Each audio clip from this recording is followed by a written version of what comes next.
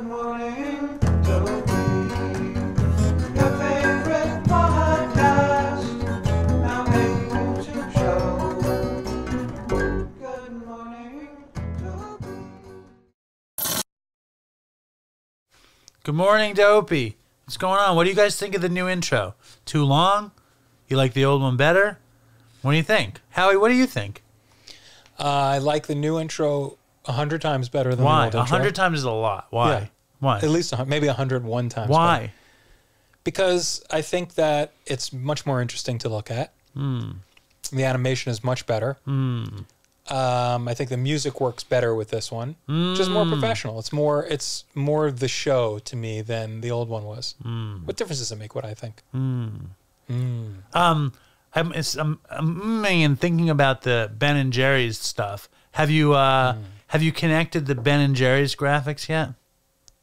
No, I haven't. Are you excited to? I will, yeah. Well, I am excited. I have to do that this weekend. Yeah, stay tuned, Dopey Nation. Big things are happening. Big things iguan, as they say in Jamaica. My eyes are so fucking slitty. I should wear those glasses like that YouTube guy. Who's that YouTube guy? Casey Neistat? Yeah, I should be like Why don't you make your own pair of glasses? That would be a mess. Maybe I will. Get some Ray-Bans and spray paint them and then... Maybe I will. Oh. I don't like the look of his glasses. I like my black Ray-Bans. So there you go. Just wear Ray-Bans. Then you could look directly at the screen, I guess, and we wouldn't be able to tell the difference. I do that anyway. Anyway, today is January 30th. Are you excited? I'm very excited that it's the 30th. Now, I want you to know that people don't like it when I do the daily reflections with my phone. People don't like it. They don't like it when I do it by yourself, you mean? Yeah. Why not? They think it's unprofessional. I like the unprofessional. There's a bar? I like the unprofessionalness of doing it alone. Yeah. On the day you came back, Brandon Lamb says, the great return of Howie. Welcome back. This was a good one. I like when there are guests on the show. You guys broke it down well and said it all. It doesn't work if you're not working it. You can't phone this stuff in. Half measures availed us nothing. I'm glad Brandon got all that from our little show. One person. What do you mean show? What is he talking about? This Daily is the show. Yes, the Daily Reflection Show. He's saying... I'm just trying to think of when I came back that I would have been in it. But it was on... this was a comment from January 25th. Oh, no, ago? you weren't in this one. Yeah, I don't know what... He knew that you were back because this was with Don. This was the Dopey. The show looked better. It looked better. It felt more like a show. Right. Don had a lot to say. Yeah. What, you don't say that kind of stuff about it works if you work it and you can't phone this in and all that shit? That sounds like something I would say. And then Amy Hoppler Mitchell says, Love Amy. Back to the professional version. So good to see DJ too. I laugh every time I think of his great Xanax caper.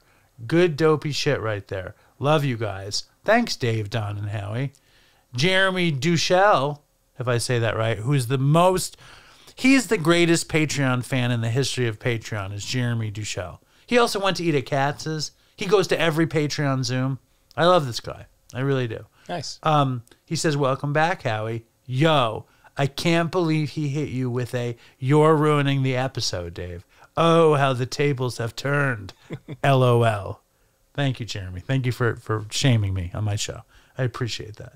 And Richard Prado says, Daily Reflections, the original Woke Squad. And then Matthew Wiedemeyer Carroll, who's an OG Dopey fan from Idaho. He's bought more Dopey gear than anybody in the world. God bless him. He wrote me over the weekend. I was with Susan at the Long Island.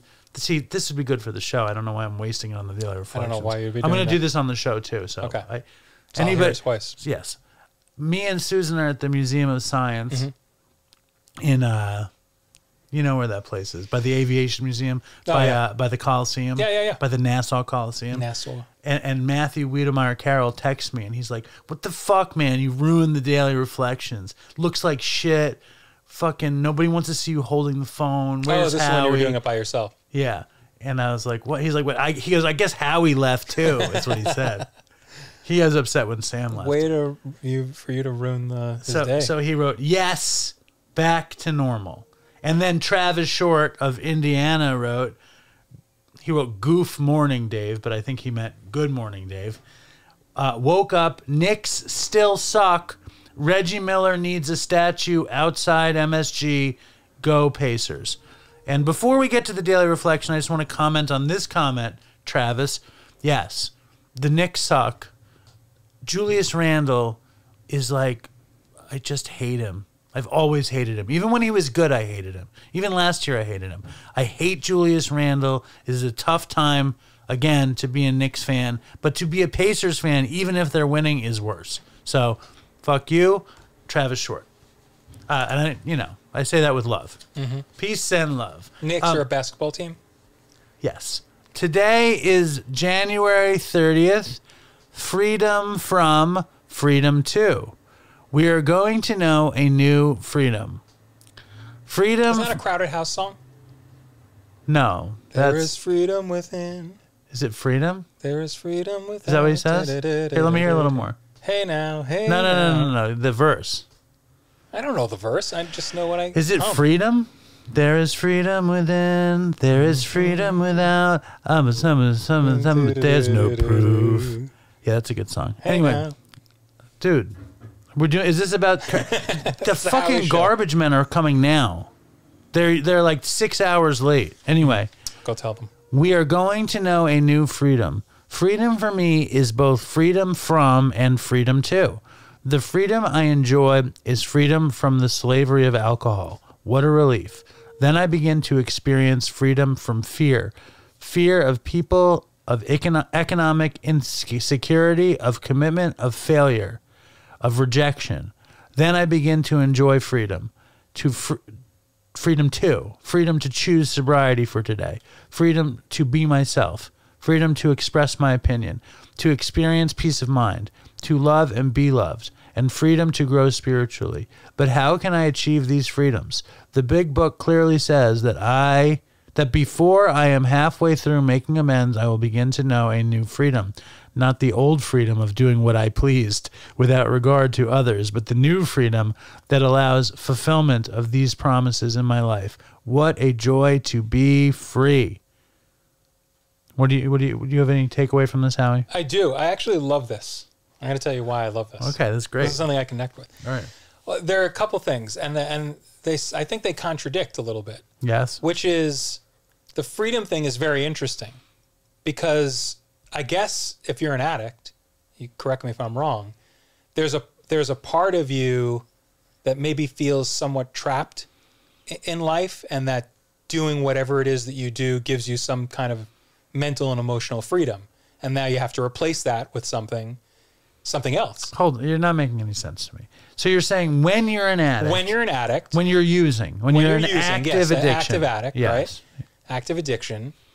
You're using to potentially numb something or hide something. Or the freedom element is to be able to do whatever you want and like to use freely and to be free of those things, of insecurity or fear or anger. So you're freeing yourself from these things. Okay, continue. Right. And then the daily reflection is saying, now you're replacing this unhealthy addiction with something that's maybe more healthy that will give you the same freedom. That you don't need whatever it is that you're addicted to get that freedom. You can do that yourself. You can get that yourself in other ways.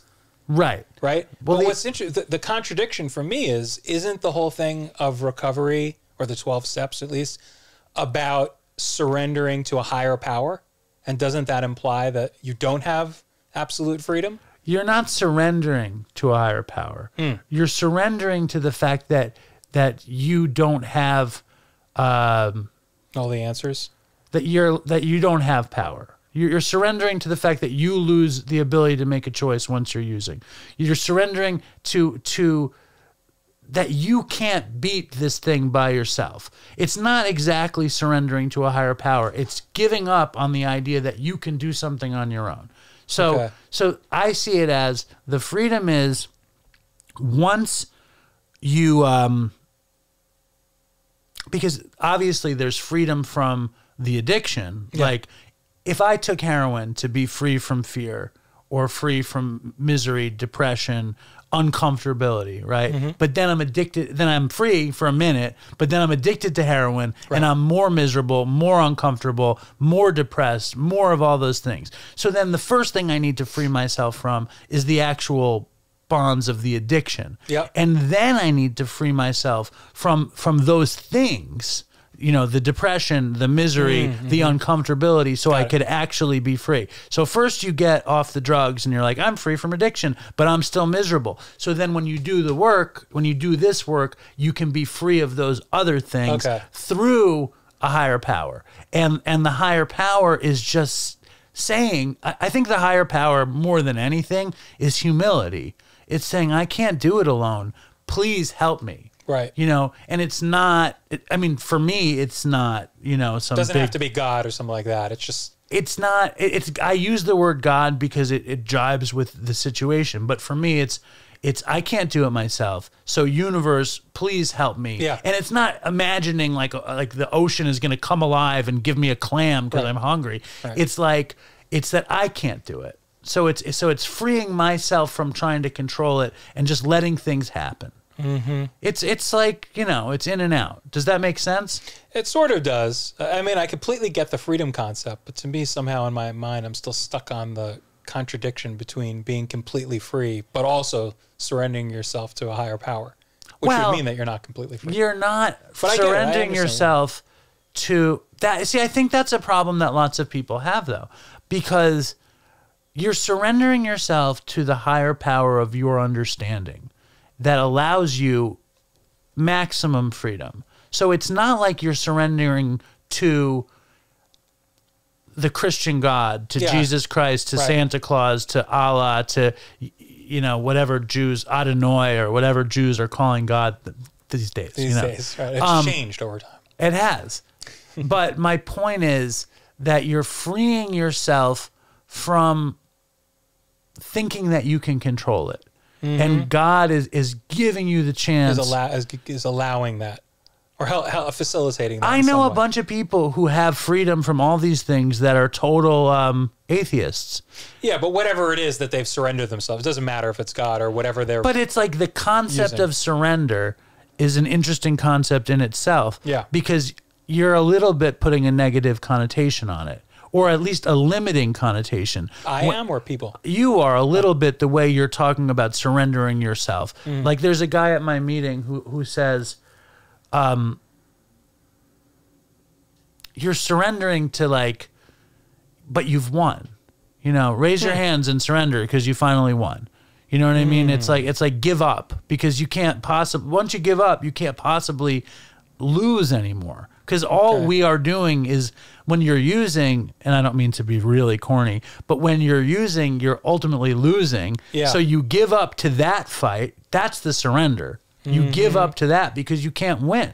Very few people can use and drink For their entire and not have any negative consequences. Right. So you surrender to that, and then you're open to this. Yeah, that makes sense. That makes more sense to me. All right, good. I like that. I'm glad we got somewhere. Nice. I'm glad I elongated the show and made it take twice as long. Freedom's just another word for nothing left to lose. I always say that. That's a phrase that always eludes me a little bit. Freedom is just, that's a good one. No, what does it mean? Put that on a sticker. I don't know what it means. What does that one mean? Went right over my head. Do you know what the song is? The Crowded House song? No, this freedom's just another word for nothing left to lose. No. That's a song? Are you joking?